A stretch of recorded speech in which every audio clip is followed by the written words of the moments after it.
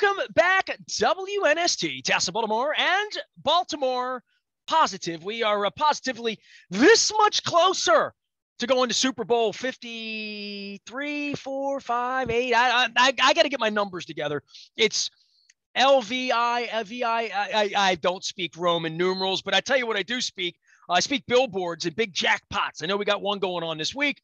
We have a lot of fun with our friends at the Maryland Lottery. We let ourselves play. This is my summer cup for my barbecues in the new home. I can't find my razor. I can't find various soaps and cleaning products and the various TV cables, but I can find my man, John Martin from the Maryland Lottery. He is the director of the Maryland Lottery Gaming. I got to tell you, John, I had a great week because first off, we all watch a lot of great football. And I know you're Browns and I'm Ravens, but you can't hate on Joe Burrow and the Bengals right now, right? I mean, of course not. Of course not. It's a lot of fun. Hey, and for everyone everywhere, I want to say I've never been more pleased to be on a remote broadcast. The minute you told me you can't find your soap and your personal hygiene products. I'm glad this is not an in-studio gig. This is a mess. I mean, it really, just give me 24 hours. I'll get it all together. I have these obligations to sponsors and commitments and guests and all the stuff we've been doing here, but I'm not hermiting out so much that I have not bathed, because I have.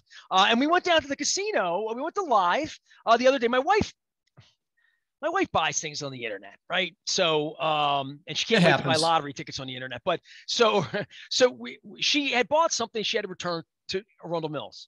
So we're like, all right, if we're going to do that, why don't we wait for a football game? Why don't we go down and see the news, Sport and Social, the whole deal? Absolutely. And we went down and we spent maybe about an hour and a half, but we didn't drink or gamble. We just literally toured. And Bobby's still there in the Cheesecake Factory and the prime rib and like all that stuff. And the whole Cordish group was great with us and saying hello and whatnot. And we saw the place where I saw Michael Bolton, a place that Alice Cooper's going to be in a couple of weeks. But I wanted to get there and experience sports the way you and I have been talking about it. I wanted to go smell it, feel it, see the people, see who was gambling, see how it looked. Sure. Looked like Vegas, didn't look all that unfamiliar to me, of what I see, but there was a line and there were kiosks and you could go to see a human if you wanted to bet that way. There were seats, there were reserved seats. There was energy. There were Steelers fans. I couldn't believe it. I saw more Steelers gear than I saw anything else. All I could think about was the state, how many years I've been talking about this. It's my 31st year on radio, right, of talking about sports and gambling and points spreads and like all of that. To actually drive 20 minutes away, walk in, see it, feel it, it feels more real to me. Does that mean, I don't even, that might not even make any sense, but it feels more real to me.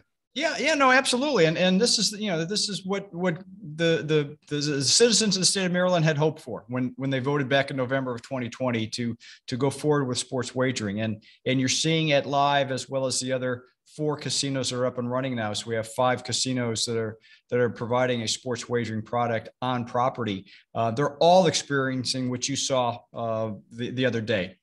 Lots of energy, lots of fans excited about. Some people were there to party. Some people were there to gamble, hang, eat. Some people were there just to make a bet and get out of the mall or stop by and buy, go over to Marshall's or whatever. My wife, did a little shopping. We walked around a little bit and it was lovely. It was great. And you know what? We made a mistake by not staying because we streamed the games over the weekend because our cable wasn't connected. It was better on Sunday. I missed the end of the Bills game and I missed the end of the Rams game because the stream stopped. Wow. Yeah. So on the greatest week, obviously I saw the ending and all that in the end, but I only knew the outcome by seeing the app and not believing it. Like I saw the app and I'm like, I just tweeted that Kansas City's going home. That was after I had tweeted that the Rams. So it was a long day for me on the sports side, but I tell you what, excitement that must have been in that place. The whole weekend, absolutely, right? Absolutely. It's funny because I'm in the odds business. I deal with numbers all day long. If you had told me on Friday evening that on Saturday and Sunday there would be 4 games and they would all come down to the last second of the clock with a field goal to either win or tie, I would have said you're nuts. There's no book anywhere in the world that would give you odds on that. And here it was, one after the other. You're exhausted. If you're a football fan without an allegiance to any of those teams that played, can you imagine if you were a diehard fan either way? That would have been devastating. Well, but it was fun just the way it was. I mean, like it speaks to why we love football, and it speaks to why we love sports and live theater, and I think it encompassed all of that. And I think as we get back to doing normal things again, hopefully soon, I get back to the crab cake tour and finally get over to Nacho Mama's and have another burrito quesadilla along with my crab cake. I think it's these things where we get trapped inside. We hope for good games again this weekend and heroes and villains and all that. And I'm going to the Super Bowl in 2 weeks, and I'll have my Maryland Lottery Cup on the set at Radio Row and my lottery blue mask that everybody wants. John Martin is here. He's the director of the Maryland Lottery and Gaming. And, the lottery side of this is also fun right now because you got a jackpot again, right? Like, and here we go. Absolutely. And before I get to the jackpot, let me just wrap up the football thing because as you're well aware, the payoff for us with our Ravens scratch-off tickets is the 20 years of Ravens tickets that will be won by some lucky fan. And we haven't set a date yet for that drawing, but I can, and I think it's fair here to enumerate the 6 finalists. One of these 6 people will win 20 years of Ravens tickets. And the most recent entrants into that, Thomas Hood of Baltimore, Maryland, Chantrice Grant Hope of Brooklyn Park. Those are 2. Karen Roberts of Linthicum Heights. The 3rd, Linda Walker Knight of Randallstown. The 4th person, William Perry. I love that. If the fridge walks out there, this will be hilarious. William Perry of Baltimore is the 5th, and the 6th and final, Diane Heil of Annapolis. One of these 6 people at a date very, very soon, within the next 2 or 3 weeks, we will get together, probably virtually still, but one of those 6 will win Ravens tickets for the next 20 years. Can you imagine that, Nestor? Well, I hope we beat Joe Burrow a few times between now and then. I have no doubt about beating Baker Mayfield. I am a little worried about the Jimmies and the Joes this week as we get on to the Super Bowl in 2 weeks. For me, I guess with the lottery, the beginning of all this are jackpots. My wife sees all this. I brought it up. It was a couple weeks ago. She was out. I told you we stopped. We had to buy tickets. I finally checked them. I mean, it's fun checking them when you win. It's no fun checking them when you lose. I'll be honest with you. But don't get rid of them. Again, every ticket gives you a chance to be an entrant into our My Lottery Rewards program for fabulous prizes. So don't throw those away. My wife is working the app. She's doing it. I mean, she's in charge of all apps in the family, like in that way. Although I do have the Wise app on my thing, but I had to learn it on the air and embarrass myself when my password didn't reset. I'm so terrible with the passwords. But for you with jackpots and where this thing gets to, explain to people just the genesis of this, of how the money, because you said you count odds and numbers, and how do these things get to 3, 4, 5? They literally, I would say it's like going to the old bingo hall in the 50-50, that the more you put in, the more that comes out of it. But it's the longer and the odds of how weird these numbers are, and the balls that come up, and the special number, the Powerball or whatever it is that's the delineator, and the odds are in the hundreds and hundreds of millions of winning it. Let's start with that, right? Exactly right. I mean, to win that jackpot in either Mega Millions or Powerball, and we'll just round it up for this conversation. Yeah, you're talking roughly 300 million to 1 to win that. So, but the true fun and enjoyment is there are a number of cascading prizes. We have 9 different tiers of prizes. So they start at a break-even price. Hopefully you get your money back on that. But then there are various steps based on how many of the matching numbers you have relative to the balls that are picked on a given draw night. And then each week I'm part of the group that sits here and we kind of convene and set the jackpot for the next run and the next run. And it's you're right. It's kind of like a 50-50 raffle. If you think about that from a church or a kids youth league type of an event, depending on how much we anticipate sales coming in, that's how the jackpot can grow. And, it's great when you have a national coast to coast game because those numbers get multiplied very, very quickly, which is why my wife knows first thing in the morning. Nobody hit it. Nobody hit it. I mean, it's almost like she's from East Baltimore. It's beautiful. It's like my neighborhood, By the way, I always tell you my Springsteen story. I cashed another lottery ticket one time, and you could tell by my smile, I just recollected this when you were talking about it.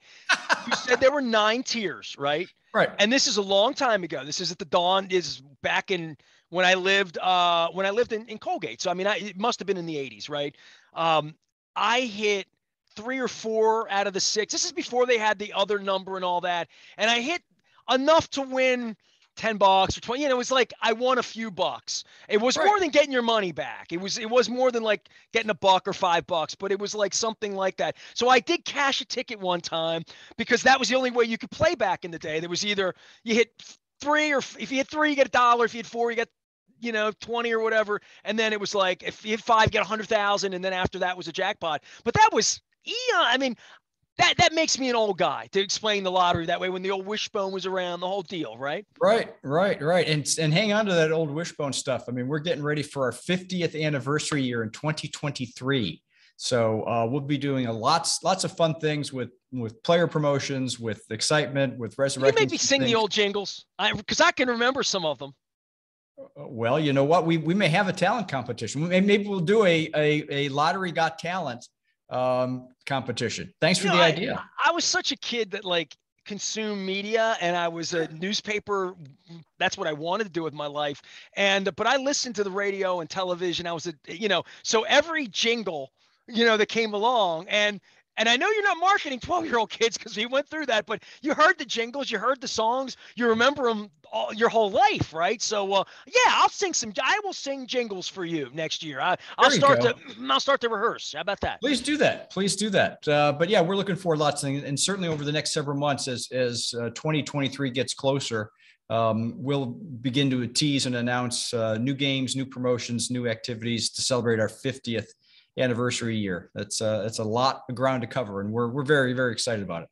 I used to go to your events, your annual events, and always play games with Carol and Roz and all that, and trivia games and all that to win prizes. I won a really nice prize one year as well. But I didn't know when we were doing this thing that I was going to be dealing with this with you, with the Monopoly trivia and get out of jail free. And now we have the Monopoly game. So apparently, I should make some music for this or something. We should have some Wink Martindale or some. There you go. Jack Well, Barry. Come on down, Nestor. You're the next contestant on Monopoly Trivia. Are you ready? I've done no homework on the, this. Right. I told you I saw the Dundalkopoly over at Wise and thought I might get that, but I haven't played. Go with your gut. You embarrassed me last week with the wheelbarrow question. I didn't know about it. I had the dog and the cat and, All right, go ahead. What do we got? All right. Which of the 4 railroads was not real? And I will remind you of what those 4 railroads are. No, hold on. Reading Railroad. B&O, hold on. Reading, B&O. Go ahead. Give me the other 2. Pennsylvania Railroad and the Short Line. Which of those 4? The short line. And that was the one over by Boardwalk. It was like you got over near Short Line, you get out of that neighborhood if you had Boardwalk, had hotels on it, houses on Park Place, get out of that neighborhood. Nestor, you have redeemed yourself because the answer is the Short Line. Yes. While it was real, it wasn't a bona fide railroad. It was actually a city tram line, originally called the Shore Fast Line, and later changed to the Short Line for the game what itself. You're really doing is Atlantic City history, because it was all the Ventnor and Atlantic and all. All right, I'm one for one. Let's go. Here's the second one. All right. I'm letting myself play. All right. Very nice. Very nice. Now, this is going to need a little math. You have to take your shoes and socks off, maybe. How much Monopoly money comes in the box? A, $14,620. B, $18,440. C, $20,580. D, $24,460. Ooh. See, I'm trying to think about singles and 5s and 10s and 20s. I remember the colors, right? The ones were white, the 5s were pink, the 10s were yellow. The 100s were also, I think, yellow, and the 50s were blue, maybe. Anyway, I think the 20s were green. I mean, I rolled some dice. Dundalk, we did things. We played canasta. We played Risk. We played Stratego. We played board games. Trouble, pop the little ball. All right, get focus here, Nestor. 14,000 plus. John Martin is here. Let me reset. We talk about Monopoly, and while we're playing Monopoly games and doing stuff here. They have scratch offs. You can win a lot of money, and you don't need to know anything about Monopoly. No, these are not requirements. These are not. This is the fun part. This is not the requirement. Well, the cool part for you doing Monopoly is and honestly, is that I know enough about it to be dangerous that it isn't a game I didn't play. Isn't backgammon or some like chess good, checkers good. So what's Battleship, love Battleship. Operation, I wasn't so good at that. But okay. Go ahead. There are 30 bills of each denomination. So you were on the right track there, trying to think of ones and fives. Okay, so 30 times 5, 15, and 253. Too late, you're out of time. $20,580 is the correct answer. Was it C? 30 of each denomination. I was going to say C. Oh, there you go. If it's like Jeopardy and I push the button, I get penalized for getting it wrong. I don't want to get it wrong. So here's the last question. Okay. And maybe you know this one as well. What is the longest game of Monopoly on record? A, 70 hours.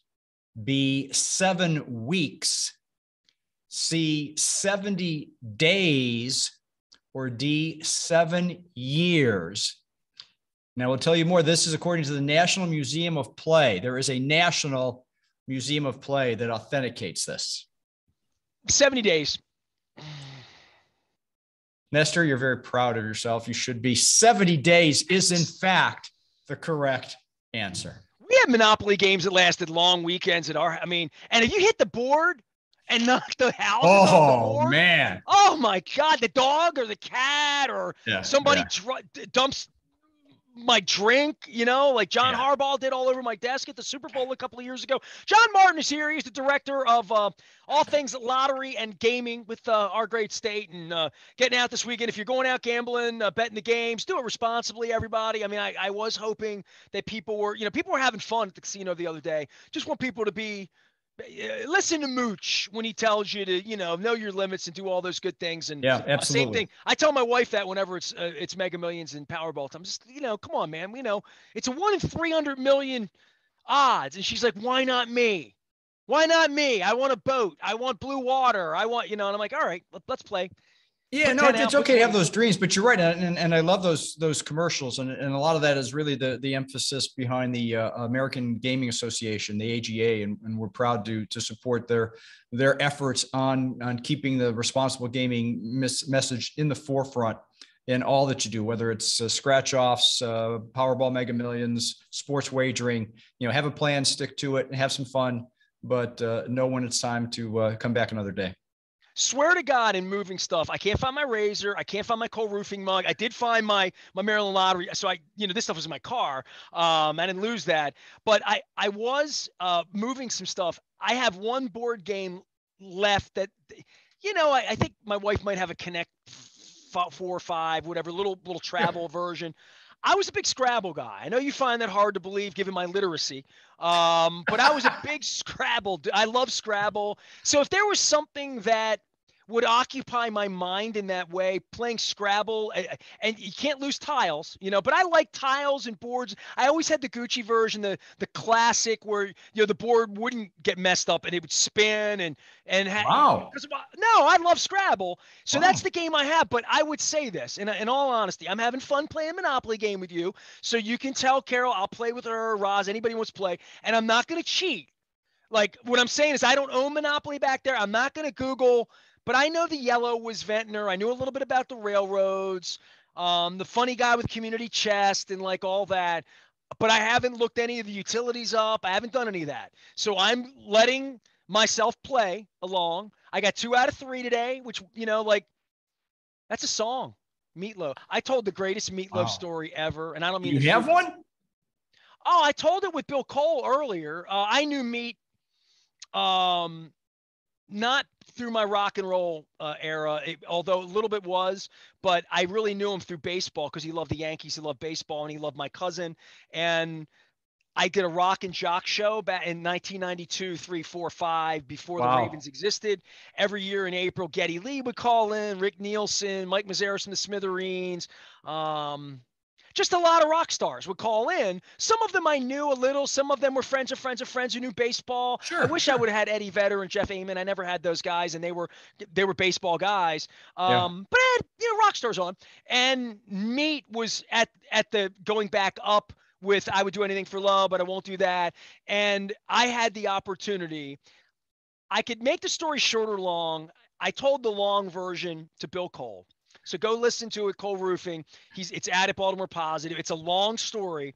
I didn't tell my Louis Anderson story, but I'm going to tell that next week, and that involves Vegas. But Meatloaf and I befriended each other at the All-Star game in 94. And then in 95, he performed at the Super Bowl before we had a football team here. When the Steelers played the Cowboys in Arizona, I was on Radio Row even then. Before we had a team, I was out there with Dick Schaap doing radio. Sure. And he performed. And there was a DJ there in Phoenix who did the Phil Rizzuto part in Paradise by the Dashboard. Which is how we got to this, because I had 2 out of 3 ain't bad. I want you. I need you. There ain't no way I'm ever going to love you. So Paradise by the Dashboard Light, a radio jock, and me had done my show at this point, knew me, enough to come on. And Mark Messina was with me. Mike Messina was pitching the All-Star game. So we knew each other. Mark worked for me. So in Phoenix, Meat has a Phoenix disc jockey do the Rizzuto part and nailed it. Well, the batter's coming up around first. Oh, second, second. Oh my God, I think he's going to make it. So stop right there. So the Phoenix guy did it. I saw Meat afterward, and I said, that guy was great. He's like, well, if you want to do it, and when I come to Merriweather this summer, you can do it. And I'm like, I'll try. He's like, you can't do it. And I'm like, I'll try. He's like, you won't be able to do it, but I'm going to give you a chance to do it. And he's like, it'll be shtick. And he's like, there's no way you're going to do it. He said, you saw that guy do it. Nobody can do it. I couldn't believe that guy could do it. That guy came and rehearsed it and killed it in rehearsal, and then went up on stage and killed it. And he's like, you're not going to do that. And I'm like, you're probably right. Short story long, I went to the audition. Go listen to Bill Cole, and you can hear the remnants of my friendship with Meatloaf. So there tease. Well played. 2 out of 3 ain't bad. I did okay on the Monopolizing. Talk about the Monopoly game and why we're having some fun at the expense of Boardwalk and Park. Yeah, no, this is a new effort for us. We've combined our traditional Monopoly licensed property with the scratch-off tickets, but we also now combined it with 2 Fast Play, which is the instant win terminal game. So we have Monopoly tickets at the $1, $2, $5, and $10 scratch off price points. And we've added a $3 and a $20 denomination on the Fast Play tickets. All 6 of those contribute to our second chance prizing, which is very unique. Each month, starting in February through July, we will draw once a month 10 $2,500 winners of second chance prizes, but a jackpot, a progressive style jackpot will roll. Right now, this morning, it was nearly $16,000. And by the time progressive in the way that the big jackpots are progressive. Yep. Okay. So, go to mdlottery.com, get a status on where it is, get your non-winning tickets in before the drop dead date. Which is going to be on the 20th of February. We'll draw on the 21st of February. And whatever that jackpot is, one lucky winner will take that prize. And that will then reset. And for the next month, it'll roll up again and again and again, month after month from now through the last drawing is July 11th. Anybody coming in this week winning millions of dollars and putting a smile on Roz's face over there? We did. We had, I think, our lucky Monopoly or our Mega Millions winner from Severn, I think, came in this week. We have winners coming in daily. People like to win money. They like to come in here, whether it's, relatively smaller jackpots, they all count. And all the way up to the $1 million winners. So I love that there's a $100,000 winner in Dundalk this week at the Wise Carroll Mart. I like saying Wise on Wise Avenue, just where Wise markets are. But it's in Dundalk. It was a different Wise, W-I-S-E, Wise, like Wise Avenue.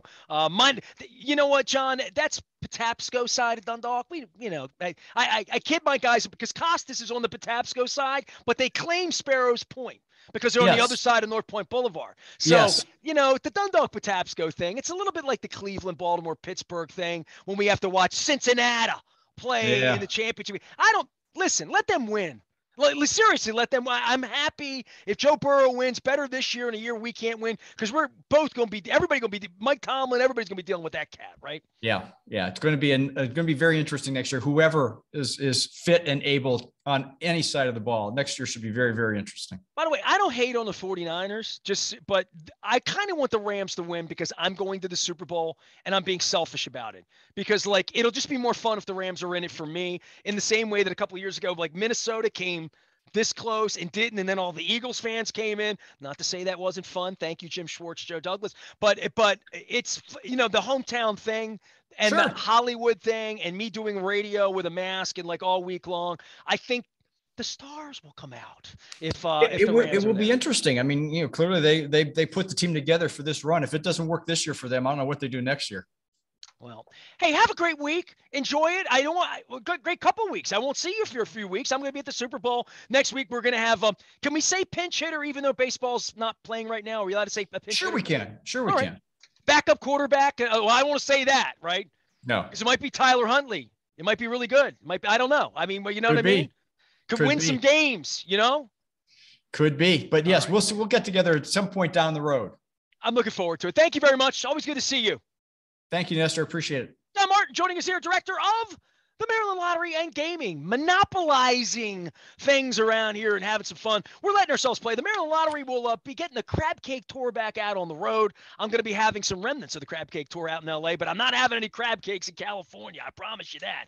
But we're going to be out on the road doing Super Bowl coverage presented by the Maryland Lottery, as well as our friends at Costas. I'm wearing my Costas shirt right now. I'm looking forward to getting back there, doing a Crab Cake Tour over there. Our first stop will be at Nacho Mama's, as promised, and I think we're going to probably get that going right after Valentine's Day. I am Nestor. We are WNST, AM 1570, Towson, Baltimore, and we never stop talking Baltimore positive.